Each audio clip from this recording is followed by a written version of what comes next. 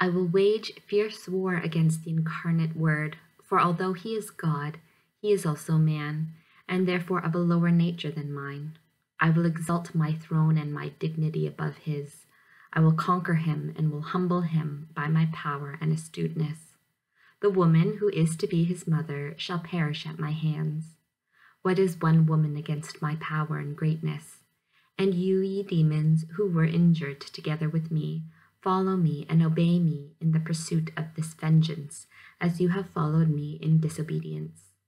Pretend to love men in order to destroy them.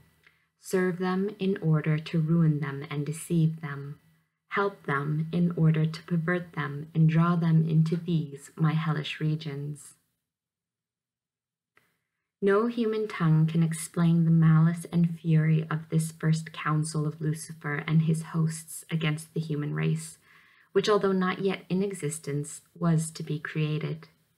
In it were concocted all the vices and sins of the world, thence proceeded lies, sects, and errors. All iniquity had its origin in that chaos and in that abominable gathering, and all those that do evil are in the service of the prince of this assembly. Having closed this meeting, Lucifer sought permission to speak with God, and his majesty, for his own exalted ends, gave him permission. This was allowed in the same manner in which Satan spoke to God when he asked permission to persecute Job, and it happened on the day which corresponds to our Thursday. He addressed the Most High in the following words: Lord, since thou hast laid thy hand so heavily upon me, in chastising me with so great cruelty, and since thou hast predetermined all that thou desirest to do for the men whom thou art to create, and since thou wishest to exalt and elevate so high the incarnate Word, and enrich the woman who is to be his mother with all thy predestined gifts, be now equitable and just. As thou hast given me permission to persecute the rest of men, give me also permission to tempt and make war against Christ, the man God, and the woman who is to be his mother. Give me freedom to exert all my powers against them. Other things Lucifer said on that occasion, and in spite of the great violence occasioned to his pride by the humiliation, he humbled himself nevertheless in order to ask for this permission.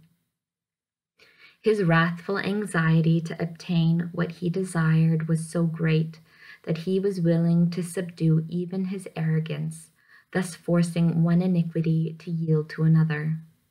He knew too well that without the permission of the omnipotent Lord he could attempt nothing.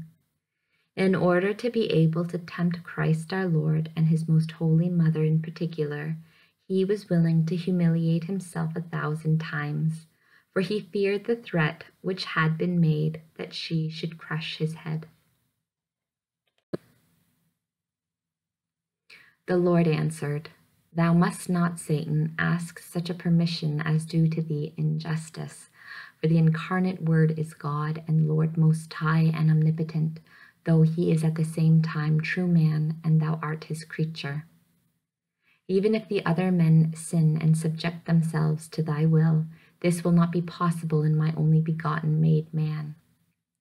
Though thou mayest succeed in making men slaves of sin, Christ will be holy and just, segregated from sinners.